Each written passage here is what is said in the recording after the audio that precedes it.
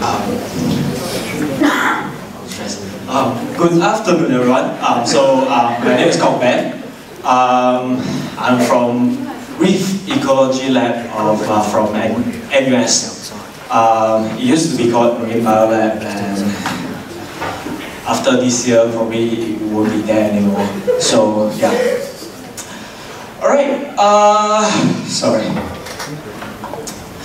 Okay, I'm here to present two experiments that are two small and interesting experiments that we have done a couple of years back to demonstrate that it's actually possible to transplant hard coral onto the seawall.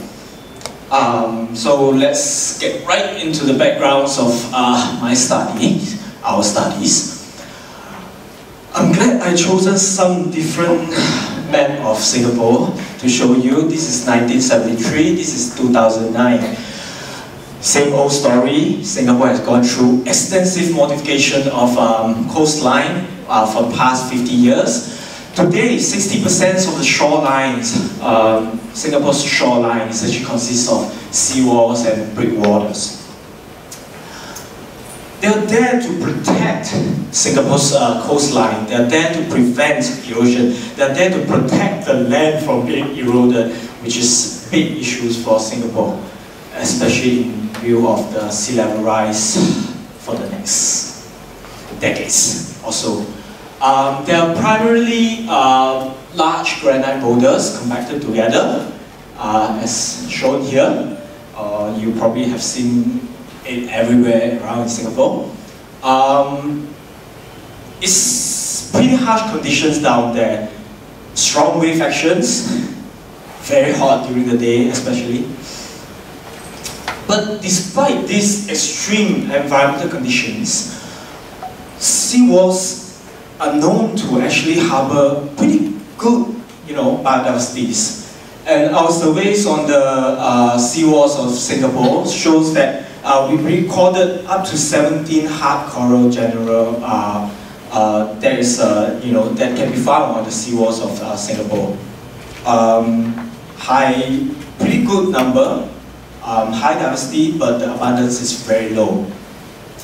So clearly, seawall can actually provide suitable substrates for recruitment and growth of hard corals. And then comes the question, since we are talking about moving biodiversities onto the urban environment, can we actually do something? Can we actually try to populate our seawall with biodiversities, with marine biodiversities? Well, that's the question that I'm asking here. Can coral transplantation be carried out onto the seawall? And if so, what species should we choose? How should we carry this out? We'll be presenting the two experiments that try to answer these questions, some aspects of these questions. Alright, business results. The two experiments are more or less similar. The concept is simple. We collect the corals from the donor sites, from Raffles Lighthouse, from Pulau Kusu, and then we transfer and transplant them onto the southwestern seawall of St. John Islands. So in case you've got no idea where is this is St. John's Islands, Lazarus Islands, Kusu Islands. So we are transplanting corals onto here. And in case you need to know the red color roofs here, these are TMSI facilities which we use quite a lot during the experiments. Alright, the general procedures for both experiments is very similar. We just collect the coral colonies from the donor sites, and then we cut them into pieces, literally cut them into pieces of 3 to 5 cm fragments. And of course, when we cut them into pieces, it's pretty damn stress for them. So we let them stay in our high-class hotel in TMSI, St. John's Islands, for a month before we move them down onto our target seawalls. And then once we transplanted them, we monitor these fragments for over the next years, every month over the next years. Alright, for the first experiment, we chose 4 hard coral species. The first 3 are what we call massive hard coral species. That means they grow into boulders. And they are pretty commonly found in seawalls of Singapore. Whereas the last one sort of like acts as our negative control. It's a branching coral. It's rarely seen on seawalls of Singapore. So we have 100 of fragments for each of the species. And we go down to the transplantation site, we look for the right suitable sites, and then we sort of paste them onto the seawall using underwater epoxy. That's the white color bits that you see here. Alright, here is how the transplants look like. I think a couple of months, 3 months or 4 months after transplantations. As you can see, the white color bits are obviously gone. It's taken over by the coral polyps. Yep.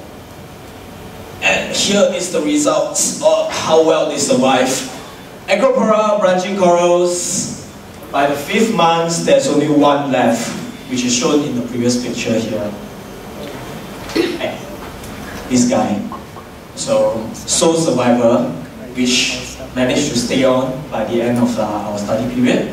Whereas the other 3 species have varying degree of success, with varieties doing pretty well. By the end of the study period, we still have about more than 40% of them survive. By survive here, it also includes them managed to stay onto the seawall, because a lot of these fragments actually got washed away.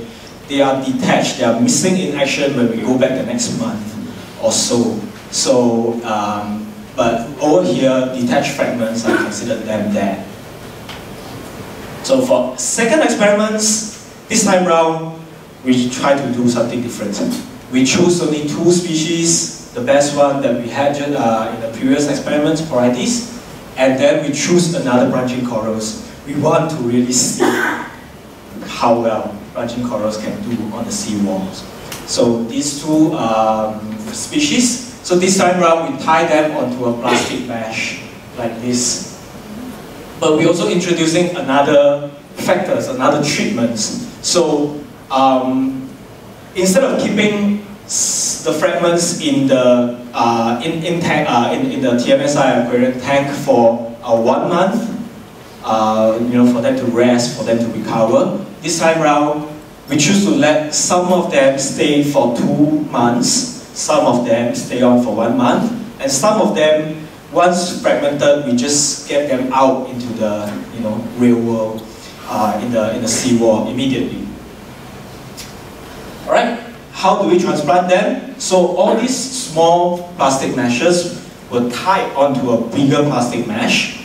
It's about 1 meter times 1 meter, and this bigger plastic mesh is anchored onto the seawall, like what you see here.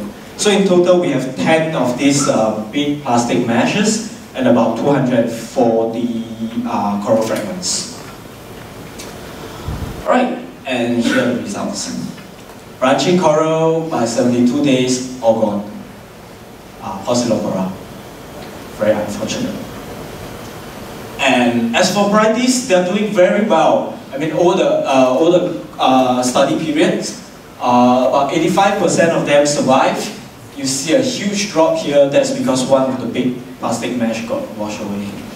So there were no significant difference between conditioning periods. And go into the discussions here. Obviously, seems like massive corals are more likely to survive compared to the branching corals. Probably because the branching corals are usually fast-growing species and they just couldn't stand the environmental conditions on the seawall. However, we do see Posilopora colonies naturally colonizing the study sites. So that's another thing that we need to investigate. Well, ex situ conditioning of fragmented corals does not affect, as far as our experiments show, Porites coral fragments survivorship. What does this mean? It means that next time if you were to transplant Porites corals, you can just pluck it out from somewhere, cut them if you want, and bring them onto the seawall and just put them on the site. or you can choose to bring them back to the hotel for 1 or 2 nights before you bring them on to the real world. But what these experiments really show is, well, coral transplantation, hard coral transplantation on seawalls is possible. It can be done.